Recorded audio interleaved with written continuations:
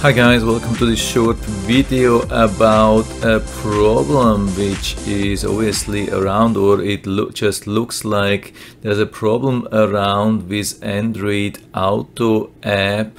And if you have a phone with limited Android, like Android 10 Go edition, and then it says your device isn't compatible with this version. So I'm not sure about if that's really a problem, but I have just recently reviewed this phone here, the Ulefone Note 8 with Android 10 Go, which usually has been working for me. I mean, I haven't done everything and I don't have Android Auto, so I cannot test this on my own, but I have this phone tested for a little bit. It has been working good, but I guess there is a reason why Android 10 Go is using less space, less RAM, less ROM and so on. So I guess that there are some limitations, and this viewer here is saying, yeah, he's using this phone and he has downloaded the Android Auto app and he got the message your device isn't compatible with this version.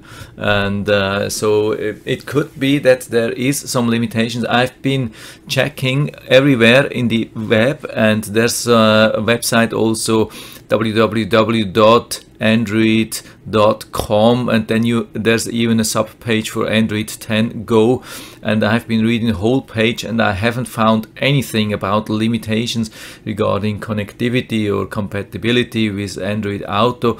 I have really no clue, but since I haven't found anything, I thought maybe it's a good idea to make a video about that. So if you're googling for that, maybe you could find this video and we could have discussion about that, and maybe there's even a solution which somebody could post here. That's the only intention of this video. I'm sorry I don't have the solution now. I just figured this could be a combination which could cause some problems, and I just wanted to post it here so we could populate maybe this question with answers in the future. And so that's it for now, and so I still hope I've been able to help you a little bit with this video. If you have any questions or comments or whatever you have, please write everything down into the feedback area. I'm always happy to talk about these things, and if you like the video, give me a thumbs up, subscribe my channel. Thanks for watching and see you next time.